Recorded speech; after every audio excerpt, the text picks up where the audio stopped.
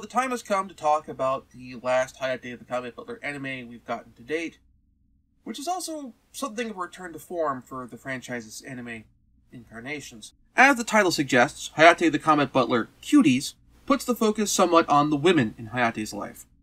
For most of the series, with the exception of the last couple episodes, each individual episode focuses on a particular female character or characters and their relationship with Hayate, with some episodes doubling up on the female characters.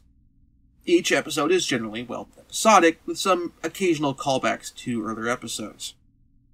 This is something of a return to form for the franchise. While Hayate the Combat Butler has always been a harem series, it's been a harem series that has leaned more into the sitcom side of things.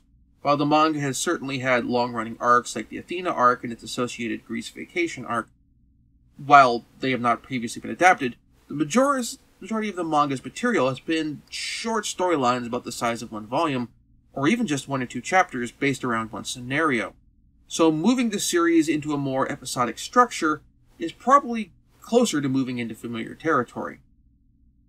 The cast doesn't have much in terms of new characters. The sole exception is Alice, the reincarnation of Athena, a woman who Hayate had met and had fallen for as a child in the previous mentioned Athena arc, and who was reintroduced as a teenager in the Greece Vacation arc before being de-aged into a young child.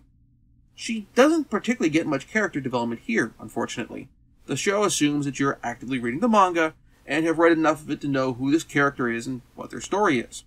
The rest of the cast is fleshed out generally better, with perhaps the standard episodes being based around Hinagiku and Shikaru Harukaze.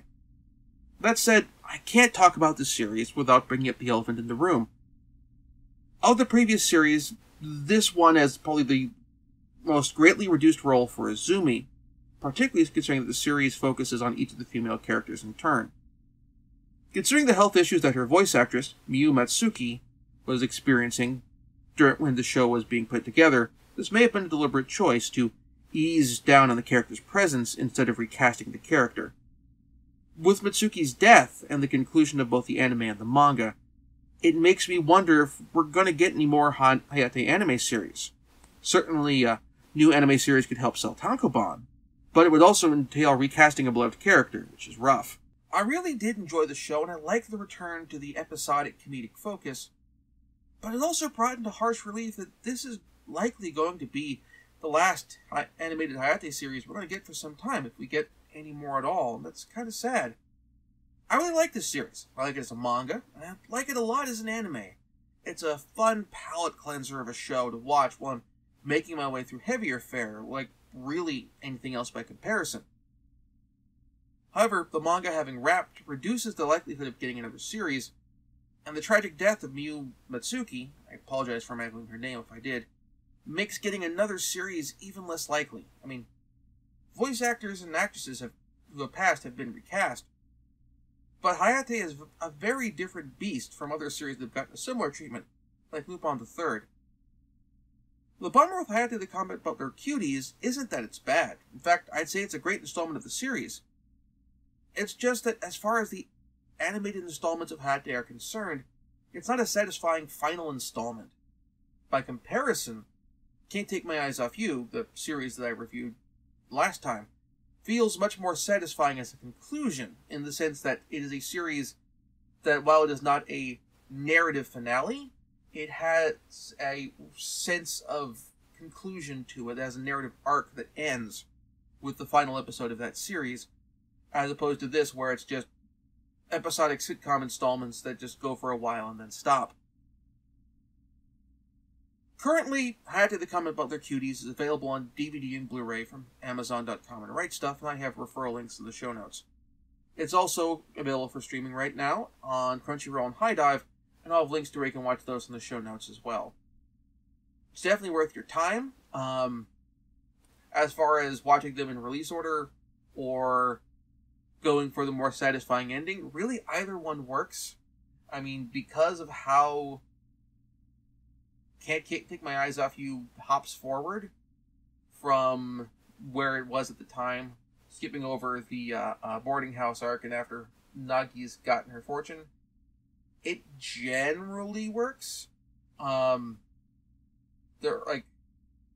there aren't particularly a lot of new characters from Can't Take My Eyes Off You that are introduced or plot essential to Cuties. I think the Black Cornelia comes up a bit, but that's about it. Now, next time, we're getting into October, so it's time to talk horror.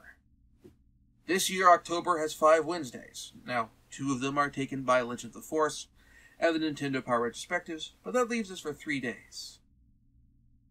3 days of terror. So, I bid you welcome to my House of Horrors, as we review 3 horror films with House in the title. As we began as it is proper to do, with Edgar Allan Poe, Roger Corman, and Vincent Price, with the House of Usher. Tune in then, if you dare.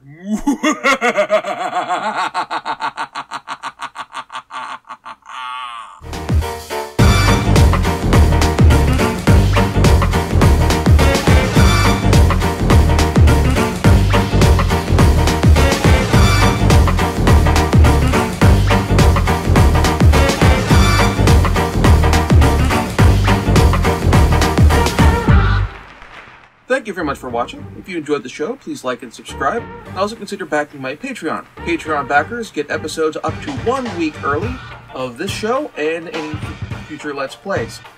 Also, please consider backing my Ko-fi. Toss me a few bucks, also helps support the show, and it's not a monthly obligation or anything like that.